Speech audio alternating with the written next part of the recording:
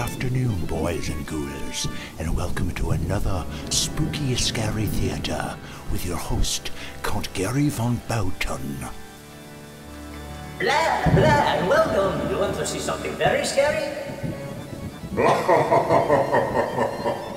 Okay, this isn't working. Hi, I'm Gary Boughton. This is XaraXone TV, and this month we're going to take a look at the second installment of page layout, typography. Yes, typography.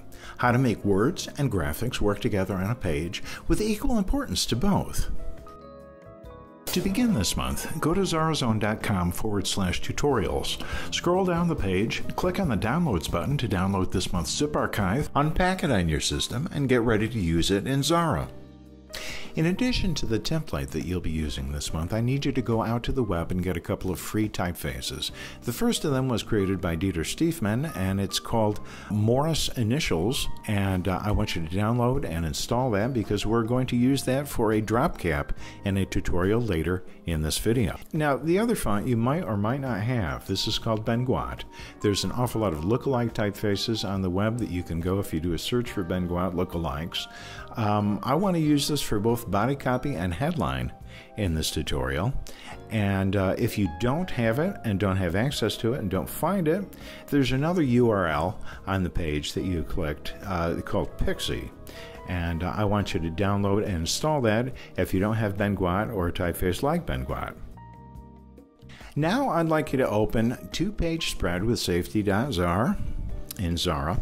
Once you have that open, I want you to import Dubious Guide RTF, click Merge, click Don't Match for Color, and with the selector tool, move it onto the page. You notice it has its own margin.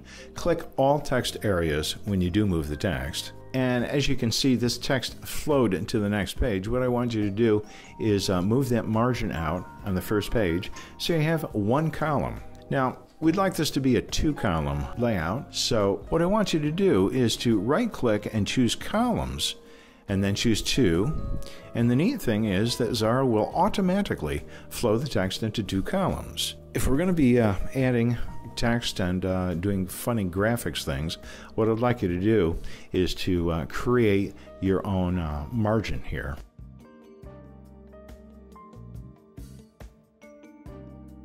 And once you have those, I think we're all set to do some fun stuff with this. Now, one of the first things we want to do is we want to get the headline out of the body copy. So I highlighted it and clicked Cut, created a new paragraph block. And now that we have that, I think what we need to do is to center it and increase its size. Now I'm eyeballing this. Perhaps 28 points, 24 points would work best. I'm moving that down to align with the opposite page. And once we have that, I want you to move down the two columns. There we go. And as you can see, we have, we had an orphan text, but as long as we've got about 3 lines there, we can move down the headline, and it's basically centered. And that's not bad, but I think we can do better. So what I'm going to do now, and what I want you to do, is to take that text, cut it, and drag a paragraph block using the text tool, paste it, and there's some overflow there that you can't see, so let's pull down on the box. A dubious guide to the origin of phrases. Choose that you're moving text only, and select it only. For the other column, now that doesn't look too good. Let's align it right, just to be a little designy here. And what we have now is something that is readable. We're getting away from the boring two-column, what we used to call tombstone layout, and there just isn't enough room on this page for 3 columns. But as you can see here, you have a nicely designed headline, and now it's time to take a look at the paragraphs themselves.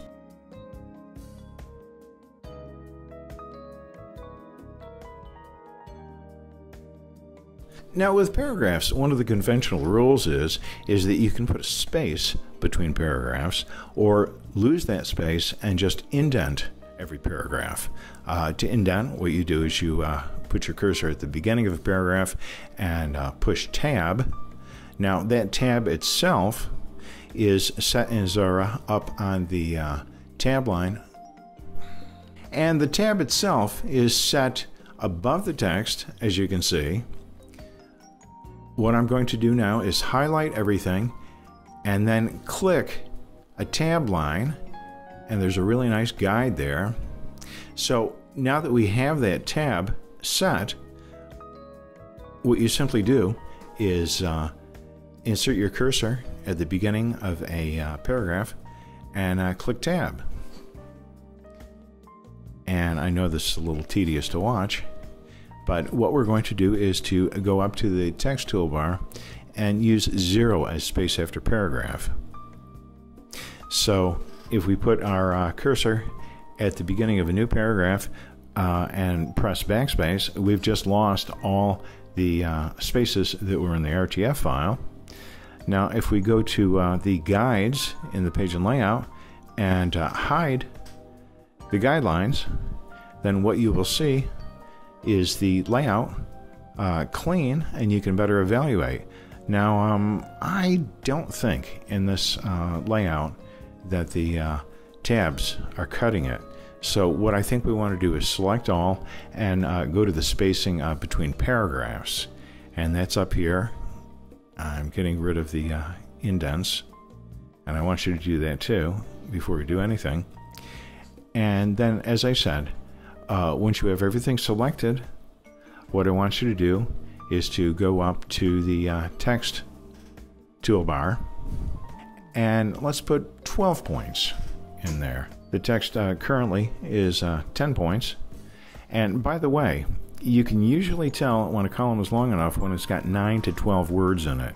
If they're any shorter, the reader is going to whiplash while they're reading, 3 or 4 words per line. So just to confuse you, we're moving on, and I've indented the first lines again, and I want to show you what it looks like for a headline. To put a graphic right next to the headline. This is an artistic treatment. You can use it in an awful lot of ads, and this particularly offsets the innate boringness of having a tombstone page. Now, what I've done is I've got a graphic of question marks, which is appropriate for the dubious guide to the origin of phrases, because no one really knows. Let's highlight the headline and left align it. Let's take the guides off and see what that looks like. Let's zoom out. And here what we have is a very nice breakup of the two columns with the headline. Now I'm going to show you another way to add graphics and have it work with text. Now this joker, you can actually see this in my gallery on Talk Graphics. What I want you to do is I want you to use repel from right-clicking on that graphic, because it's on top of everything. As you can see, the text is moved around very nicely around the graphic. Now I'm going to zoom in and control-click on that shadow piece and cut it. And this looks better, but I want to click on a new entry called Text Repelling and Anchoring. This is new to version 10. I believe that the default of 0.5 inches isn't as good as 0.1 inch.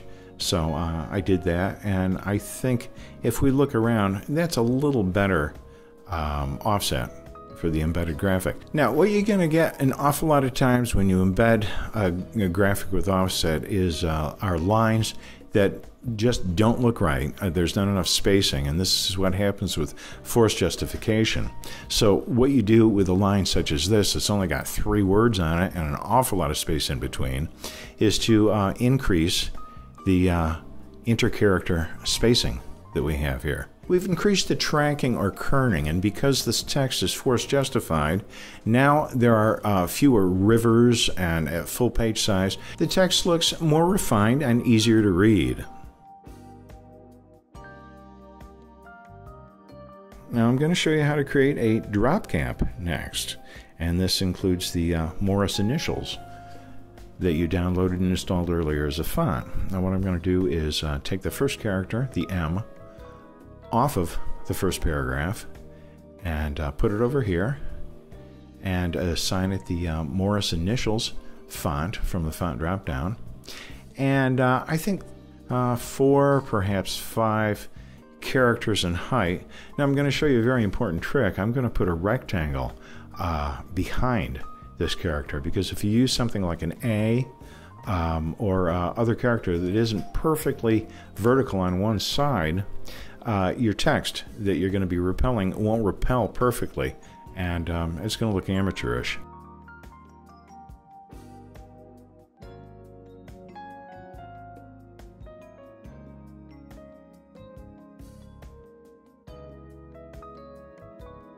So let's do a repel under, and dynamically that's moving down 1, 2, 3, 4 lines. That looks pretty good. And if I move it up just a tinch, I think we've got a good layout now. Let's take the guides and make them invisible.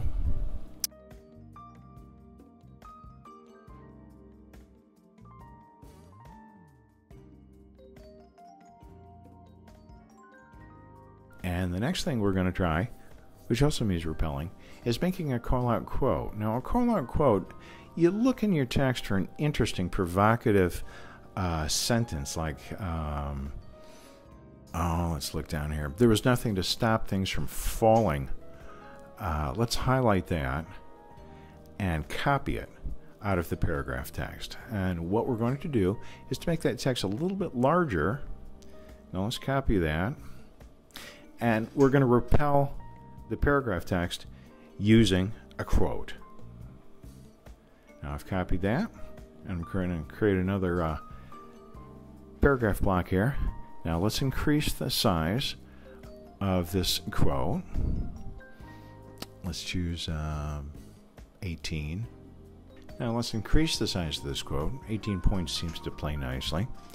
Let's italicize it and put quotes around it, because this, after all, is a call-out quote. It's quoting the text in the article. And let's fudge around a little bit with the width and height. This isn't bad. It could be a little bit wider, but we have 4 lines now. And I'm going to put a rectangle, a white rectangle, which matches the paper color. Behind, Control-Shift-B, you want to press. Select both and then group them. And okay, we're going to take the call-out quote, move it down into the text, and we're going to repel the text. So we want to right-click and choose that. And the result is a graphic made out of text within the body of the article. Now, ideally, a call-out quote should really go on a 2-page spread. The left page I deliberately made taken so we could concentrate on just 1 page. A call-out quote is just a nice graphical element using typography. It's quite modern, it's quite stylish. I hope you have fun using all of these tricks that I've showed you. And I'm going to show you some more stuff next month at